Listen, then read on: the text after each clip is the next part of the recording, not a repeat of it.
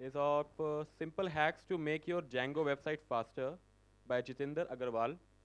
Jeet is the CTO of Slide Rule. He is a graduate from IIT Bombay and has been building complex web products for 15 years. Am I audible?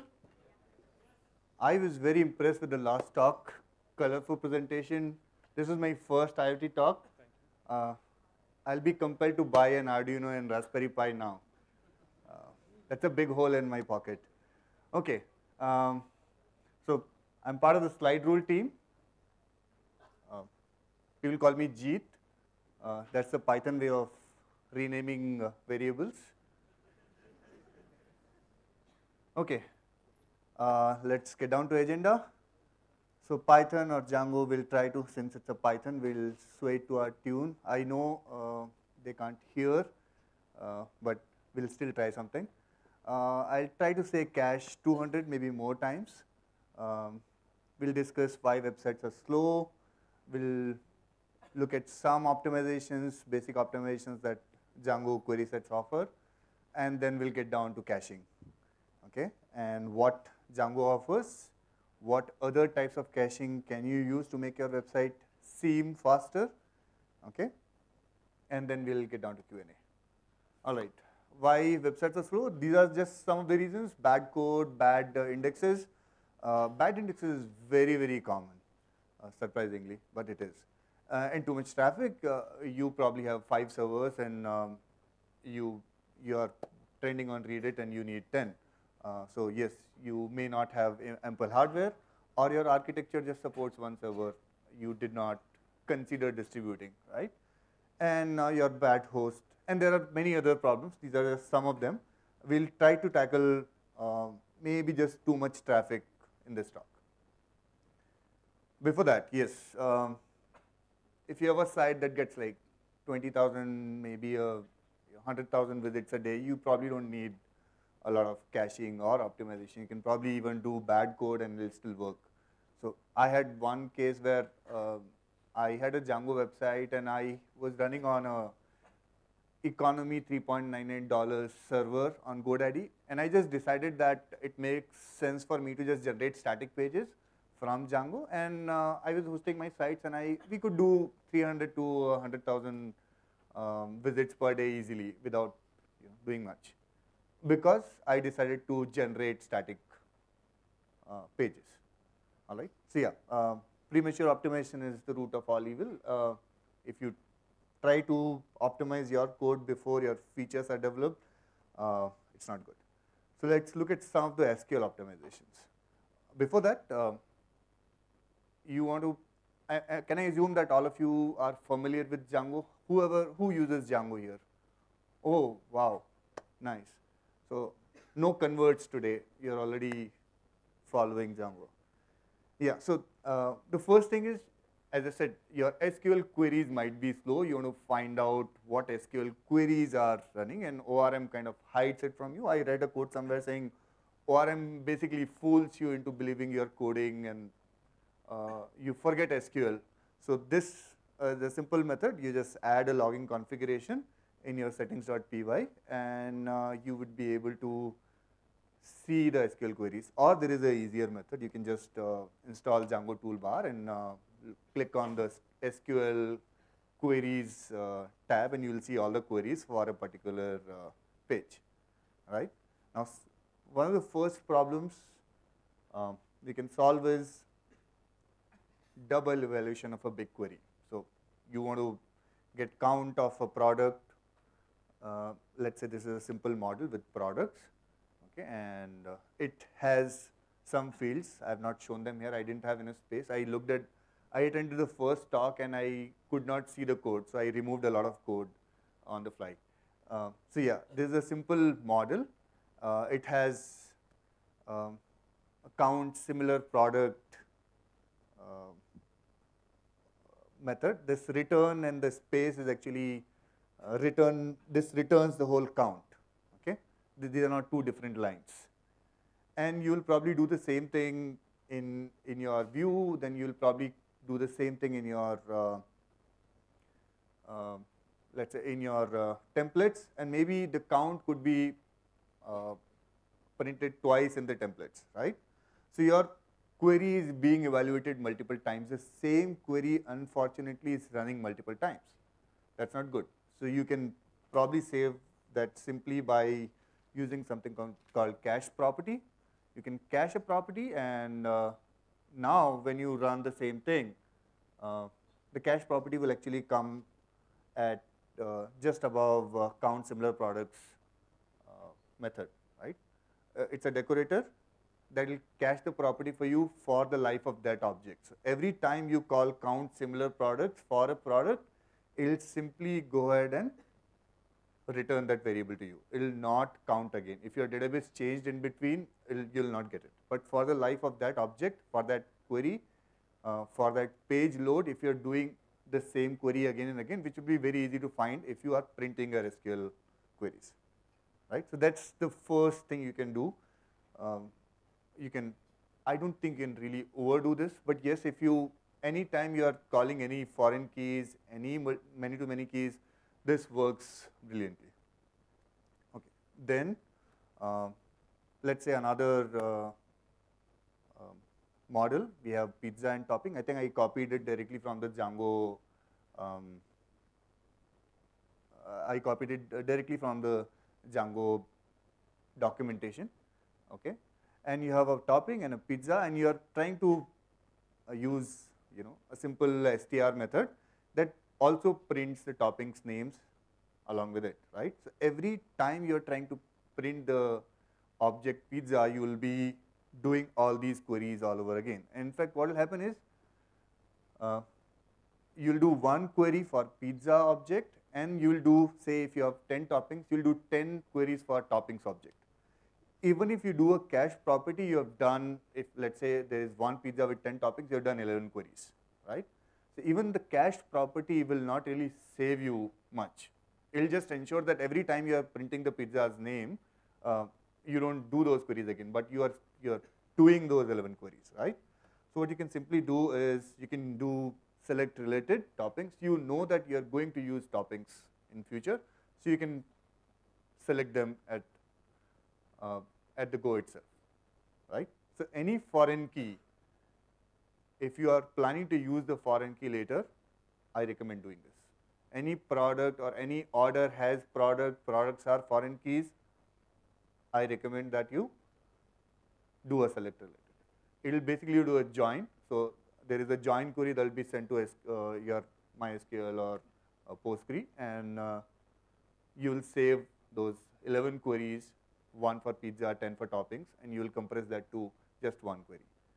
That does not work for generic foreign keys. This does not work for many-to-many fields, and for that we have prefetch related. So when you do prefetch related, it will get those toppings, and it will actually do the join in Python. So it'll do two queries, one for the pizza, one for all the toppings. It'll do the join. So yes, prefetch queries probably should not be done when you have a whole lot of data, right? But if you just had foreign key, 11 queries would get reduced to one single SQL query. If you have many-to-many queries, many-to-many fields, 11 queries would get reduced to just 2 queries, all right? So that's simple basic SQL optimization that I believe everybody should be doing. Doesn't hurt much. Okay, now let's get to caching. So we saw that basic SQL queries or large queries could be cached with cache properties. The caching that I'm going to talk about is slightly different, but yes, it is caching after all, right? What is caching? It's a process of keeping often requested objects close, right? So cache property, what it does is basically assigns an attribute when it is called the first time. Whenever it is called the next time, the decorator will basically check for that attribute. If the attribute exists, then it will return that value of that attribute instead of calling all the queries and the method again and again, right? Yeah. So one such example is Chetan Bhagat books. If you go to any big store, they'll keep them very close to the counter and cashier, including razors and stuff, which are very frequently requested. I'm assuming Chetan Bhagat's books are very frequently requested. Okay. And almost all computer systems you use caching at many different levels. Your processor would have L1, L2, L3 cache. Your disks would have, rotating disks would have caching. Your OS uses caching. Your stdio library uses caching. DNS, you have cache servers, databases, browsers, and websites. Yes, that's what we are talking about today. All right. So caching is essentially if you are trying to do something again and again, and you are trying to use resources for that process, you can probably just keep results of that. You can execute the process one, keep result of the process saved somewhere, which is fast or faster than your normal way of executing that process, and that use that saved value next time, right? Let's see how Django can help you with cache. Django offers a whole lot of different caching mechanisms. You can cache the whole site. You can use a caching middleware. You can cache views if you know that your home page view or contact view or team view does not really change until you fire someone. You can use caching views, right? You can, if you're not happy with caching the whole view, if every user gets a different value, then you can cache different template fragments so that a user loads your site again and again, but the values are not changing. So you can serve the same value to them by using template fragments.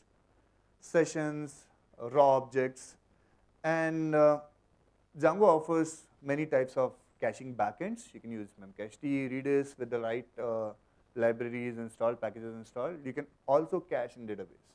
So you can take a full page that took 2 seconds to render, you can cache it in database, the full rendered page, that is possible. I would prefer caching it in memory over databases, but yes, it is possible. Okay, so a simple way to use caching, you define caches dictionary in your settings.py, and you say where your caches are lying. I'm using a memcached example here, or you can use database cache. There is an indentation error here. There are 2 different examples, right? So you can use memcached, Redis, you can use file system. I've used 2 here. And in case of memcached, you can use multiple locations to work with a memcached cluster. All right. Sites caching is like kind of useless. If you really need sites caching, you can probably, as I said, generate static pages, and that's good enough. But yeah, per view caching works, is usable sometimes. So for example, this popular view that I'm talking about, you can just say that this should be cached for 600 seconds. That's seconds. You can use a variable there. You can use a setting. A variable can be defined in a settings. We use a dictionary at slide rule, so you can use that. It's not very useful if you want to serve pages based different pages. Same URL should serve different pages to different users. We'll get into how you can do that. But yes, if everybody gets the same thing, then this works very well. It also sends expires headers. It also sends last modified headers with max age depending on the cache value that you have set. So it also allows you to do some client-side caching at this level itself. Rather, it enables client-side caching. All right, next, template fragments. As I said, you can have a page, say your home page where you're probably showing a user's cart, right? So everything else remains same, assuming you're not personalizing your home page. Everything else remains same, just the user's cart keeps changing with every refresh, right? So you can potentially try and say that, hey, cache part of the page which is constant for all the users, and I'll only calculate the part of the page, or I'll only re-render part of the page that is distinct for every user. You can actually say that for this user, let's cache it. So this user refreshes it every time. So the same fragment is cached. So probably could be used for somebody who is making an email server where your number of emails remains same unless you get hundreds of emails every second. So your number of emails could also be cached within a fragment. Are you guys with me here so far? Right? So we have defined two fragments here. One is a home page footer which remains same for all the users. The second is a footer with a username that changes, right? Use them inside blocks. Multiple cache blocks within a single block are possible. If you use template inheritance in Django, you can define blocks, and each block could have multiple cache blocks internally. And use lazy objects, because if you are not using lazy objects in your view, then potentially you are evaluating the query anyway, right? So you want to reduce your queries to your database server, which you, after hearing my talk, you'll probably believe that all sets are slow because they use database. That's partially true, but yes, essentially what you need is lazy objects that don't get evaluated until you hit the templates. If you are already evaluating them in your view, then your template caching is like more or less useless. Template caching also allows you to delete caches, which is very nice, because as I said, if you have a team page and you fire someone, then you need to refresh your template when you delete your team members or when you disable your team members profile, right? Okay. Sessions, of course. So for sessions, you don't have to write any code. If you want to cache that, just define a session engine, and that's good enough. A serializer and an engine, right? Assuming you have already defined a cache. So you have done full site cache, we have done views, we have done template fragments, sessions. Let's see how you can do individual objects. You should be able to cache individual objects, something like number of videos on your YouTube website, number of products on your website. You probably don't need to do, you want to do a select count star every single time somebody hits your page, right? Number of objects in a particular category, products in a particular category on an e-commerce site, right? So you can cache individual objects. You can cache any key value pair, which is what most caching engines like Memcached or Redis would support. Redis would support much more, but for now, we'll just stick to key value pairs. You can say Python, Django, you can do get, you can do set, get, delete, you can do set many. Not all backends may support this. And you can also do increments and decrements. So the count that I was talking to you about, every time you add a new product to your database, you can probably do a count increment instead of calculating the count again and again, all right? Now, invalidating. As we discussed, you can do set, get, delete, or in case of template fragments, you can find the template fragment key and then delete, right? That's called invalidating. So you have your home page, you uploaded a new video. You have a YouTube kind of site, you uploaded a new video. You want everybody to see your home page with the new video that you have uploaded, and that should come first, right? So your template fragment that you had made for your home page is now invalid. You want to make sure that your cache fragment that you had cached should be deleted, right? And your post signals are very handy there. You can also use periodic crons or celery tasks to do that. I've seen people doing it. But signals work very well. You can just use any create signals or delete signals to change counts. You can use change signals, any save, post save signals to, yeah, I'm using post save to cache objects again, or just say that this object should not be cached anymore, and whenever somebody else loads the object again, the product again, you can cache it again. So invalidating can also be invalidate and populate the cache again. It's your architecture choice. But invalidating is not easy. In fact, somebody said that it's one of the two most difficult things in computer science. Okay. Now caching. So that's all for Django. Django offers you a whole lot of caching at every single level. But you can do more. Your web servers can cache. Nginx can define a simple cache object for you. For example, Flipkart's menu, the category menu that gets shown on every single page, every single load. If they have 10 million page views every single day, everyone is accessing that, right?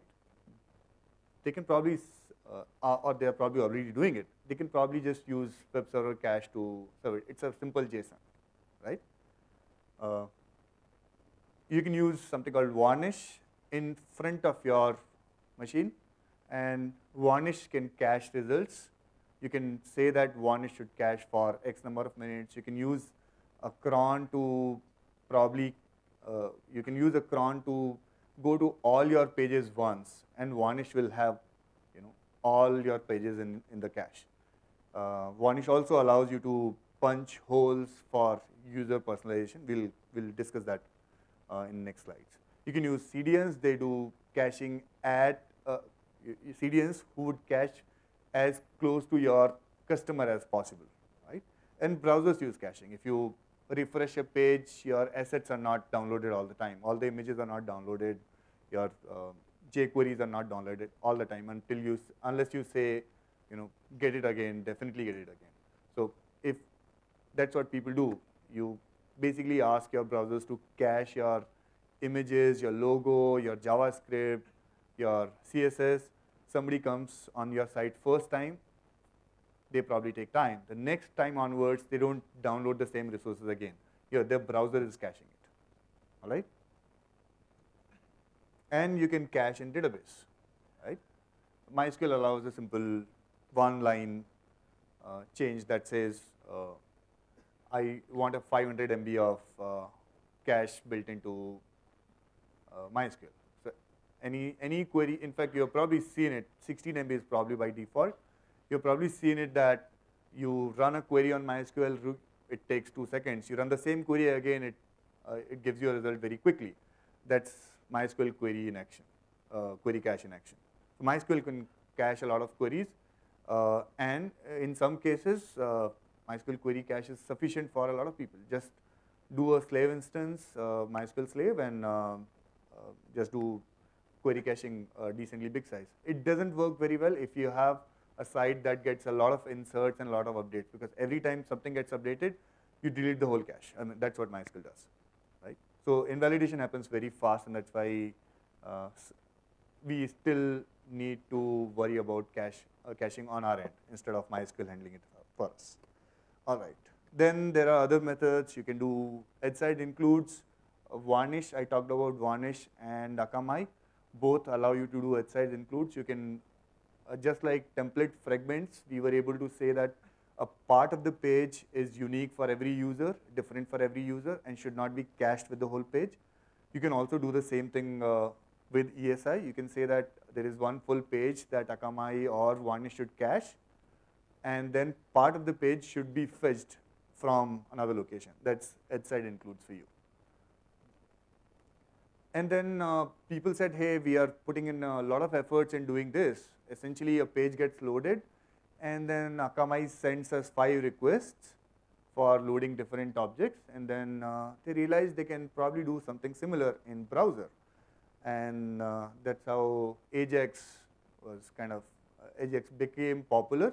You send HTML template, you send a REST query or an Ajax query, and then you render your data, right? So your template is still cached. A lot of your data can still be cached by the browser, right? Just the values that you want to change for every user can be fetched by a custom JavaScript, and the page can be populated. And this becomes really, really popular, right? Almost every website does this. They'll give you first HTML really, really fast, and then they'll make you wait for, they'll say loading, and that loading is essentially loading the data, right? That allows them to cache the whole template, cache the commonly used variables at browser level. The server doesn't even get hit, right? Okay, now since you're talking about making websites faster, caching can only do so much for you. For inserts, big updates, caching doesn't work, right? Caching is primarily meant for read-heavy websites.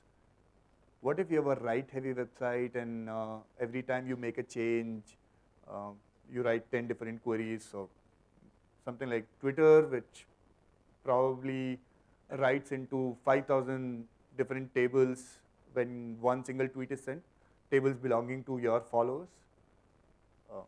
That'll be insane, right?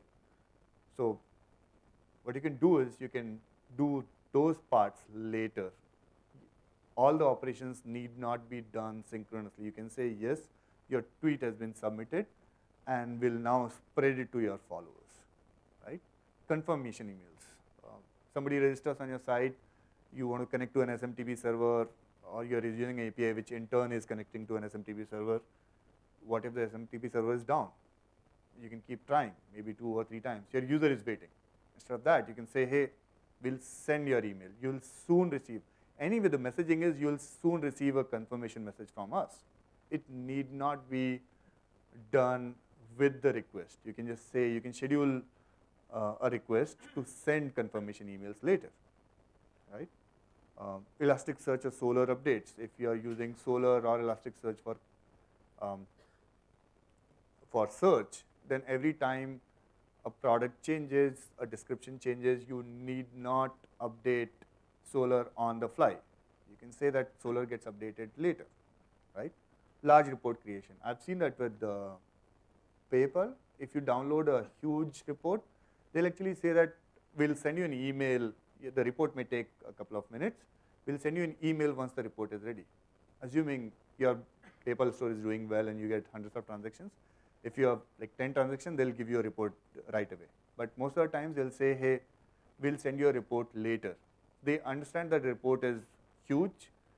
Users are willing to wait, because if you just make their browser wait, then essentially what you're doing is your browser will time out, right?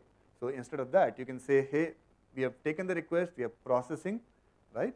And we'll send you a mail later, right? So you can use Celery or G-Event or any such process to schedule your events in future. Just don't make the users wait.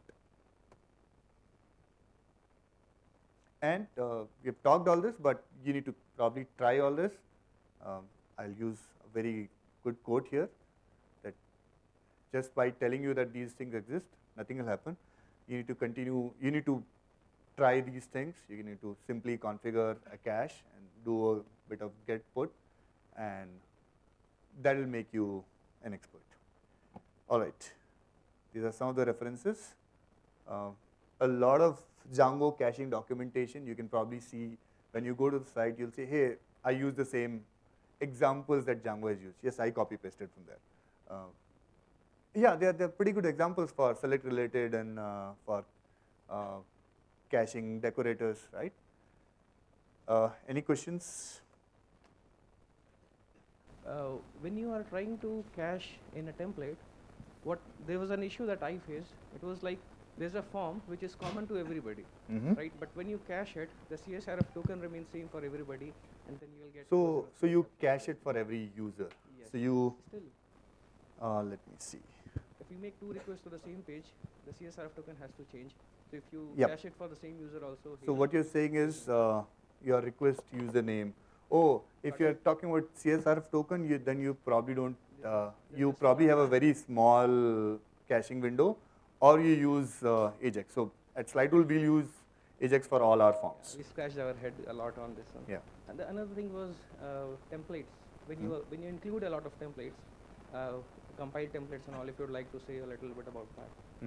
To use compiled templates when you are making a template by including a lot of smaller templates. Oh, I haven't used compiled templates in Django yet. I need to make a note. I'll need to learn that. That is something. Thanks. Thanks. Hello. Doesn't Jinja use compiled templates? I thought Django templates are not compiled yet. They are? Okay. I'll learn that. Hi. Mostly I have spoken about SQL queries, right? So what if I want to use with NoSQL databases? Why not? NoSQL databases are equally slow. I mean, they are slower than RAM. Thank you. No, they're pretty good. So NoSQL was probably an attempt to make databases, or I'll say NoSQL are SQL databases that are pure indexes. You're probably just doing index queries. But yes, if you have any large queries that you're doing on NoSQL, you can cache it. Hi.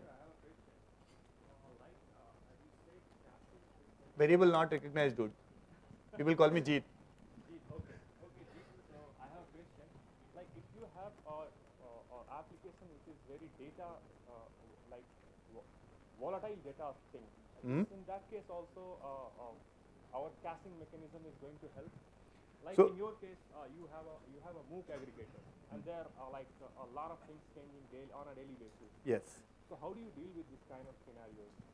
No, so if you have a very, very volatile data, use something like a Redis, which is an in-memory database with disk storage. If your data is very volatile, I mean, I have friends who do gaming APIs and gaming leaderboards and scoring and all. They use Redis. It just makes sense. You don't save it in SQL. That's Hello? the architecture point. Hello. In your experience, what is the best cloud hosting provider for Django? For For Django, for hosting. there is no right answer really. I've used AWS. I'm pretty happy. I really like their managed services. We use DigitalOcean right now. We are happy with that. I haven't used Heroku. People are very big fans of Heroku. But yeah, it doesn't really matter a whole lot. Almost all big ones are good. Thanks. Any further questions?